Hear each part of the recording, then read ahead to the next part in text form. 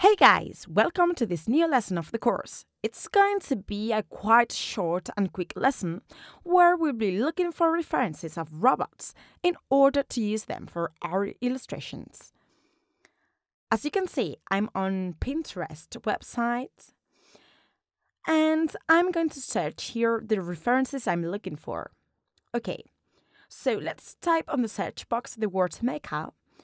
And from the results we got, I'll pick some pictures that I'll be using afterwards as inspiration for my illustration.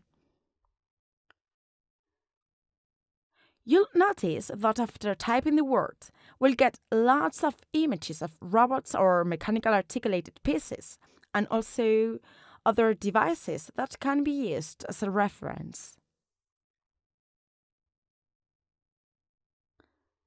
For instance, these over here, whose appearance and composition are quite noteworthy, right? Not all robots have the same aspect. Well, at least in my case, I'll be opting for a humanoid aspect, which is adapted so that a person can wear this structure, as if it were a kind of suit or costume. Kind of, right? In particular, I want my robot has the anatomy of an animal. So I'll be using these images you see here.